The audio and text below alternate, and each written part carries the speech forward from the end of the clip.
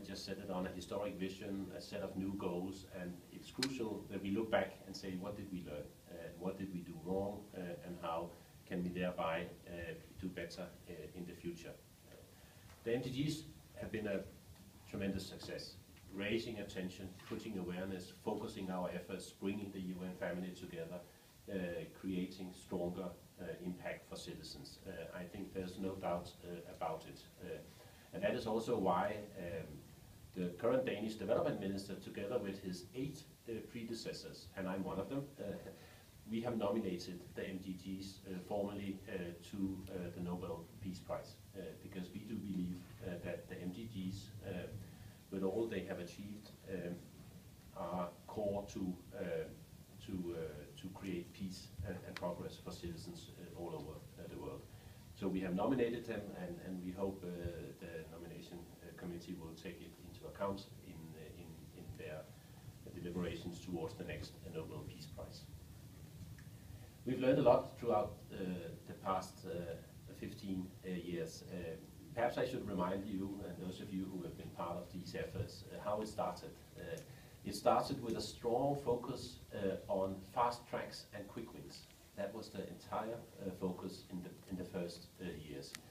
And well, to put it a little bit on the edge, it was about handing out mosquito nets and condoms and vitamin pills to people, and do it all kinds of structures outside the government in order to get quick wins. Those were the quick wins, you know, mosquito nets, condoms, vitamin pills.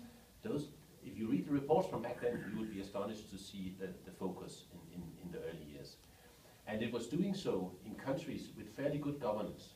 That was the entire focus also. Let's focus on the fast tracks. That's the fast tracks. The quick wins were the mosquito nets, and the fast tracks were countries that were doing fairly well already, because there we could achieve much faster results focusing on good governance and on those countries where the conditions were fairly easy. And let me then remind you what our focus is today. Our almost entire focus is on state building and peace building in fragile countries. That's a huge focus of the international development efforts.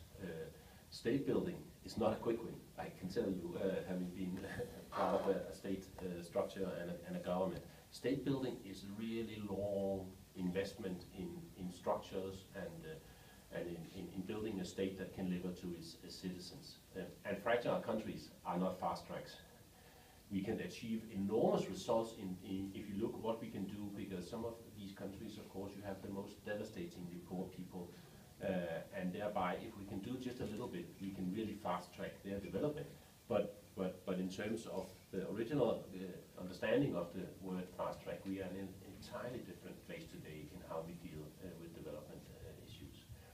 And in the beginning, almost all attention was on social issues. Right? It was on the social and key poverty indicators. For good reasons. It is a key focus. It's an important place to start. But today, we know that we have to focus, as Amina Mohammed said it also, on all 3 legs of sustainable development, or even 4 legs, I would say. The social issues are crucial still. Environmental issues, we know we need to give them much more attention. The economic issues are crucial. Jobs, growth must be the driver of development. And then the 4th leg, which I would call it the peace leg, we know how important it is today. Because we know natural and man-made disasters can wipe out progress within seconds, days, weeks. So all 3 or 4 dimensions of sustainable development has to be there.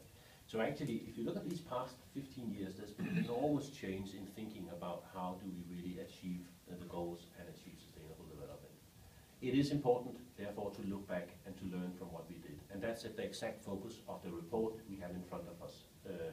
And these are then lessons from our region, from the ECE region. And we thank the UNDP and the entire UN family for good cooperation in making this report. It is looking back, and it is looking on how have we then specifically, what have we learned from our attempt to monitor and implement this very complex development agenda that the SDGs represented. In our region, it's been a little bit difficult because now the SDGs will be transformative and universal, and they will affect each and every country in the ECE region. And that agenda is already there. Heaps of governments in our region are already preparing themselves in order to meet the targets and the goals in the future post-2015 development agenda. It will be relevant for each and every country, rich and poor, east and west, north and south in our region.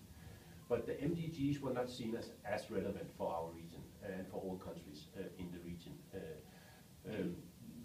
Sometimes for good reasons, sometimes for not as good reasons. But a number of our countries in our region, those with development challenges that are larger than others, have done their best to implement them. But in doing so, they had to transform them into something that fitted their national circumstances. Because in many countries, it had to do with special parts of the population, vulnerable people, vulnerable parts of the country. So the global MDG goals were translated into a national agenda. And that is very important to learn from this exercise. How do you take a global goal and transform it into something relevant for your country? Here we can learn a lot, and the country experiences here shows us how it can be done. It also shows us that this can be creating some difficulties, because then how do you monitor, how do you review, how do you add it together if they are transformed into local goals and targets? It can be difficult to monitor, it can be difficult to review progress. And that is shown by the report. We must get this right with the SDGs. Translate them into something national, but maintain that we can add it up and we can monitor and we can review along the way. And I think this should guide us in the future, these experiences. We see from the report that one of the key weak elements have been our data statistical framework to monitor. And there are still huge issues there. One good example is perhaps, or bad example, is when it comes to violence against women. Statistics data in our region is still extremely poor. In many countries we don't know the extent of violence against women. It's based on anecdotes and newspaper articles and attacks on individuals, but we don't have core statistics that can really show us where are the problems and how do we address them. It's a good example of lack of data in the future SDG agenda. So we need the data revolution. We've seen the report, and it is really underlined by this report as well. A data revolution, and it must have three elements. First of all, developing new data methodology. We host a conference of European statisticians in ECE, and they have developed the first ever recommendations on climate statistics, new recommendations on gender statistics. So we need methodologically to build new statistical recommendations on how do we monitor. Secondly, we need to use big data in an entirely new way. When I met the Conference of European Statisticians, I said, why don't you form a partnership with Google and NSA? They have a lot of data, I know. But you can, of course, you can smile about it, but it has to be done in a way. All the big data out there, but we need to transform big data into useful data and qualitative data, because big data can also, the quality of it can be very debatable. But it has to be done, and there are all kinds of good examples out there in the world where you do it, crowdsourcing, using all kinds of satellite images, tweeting, There's an epidemic here in Geneva right now in influenza. I have it myself, sorry, I hope you will keep a distance. But you can monitor this by seeing tweets on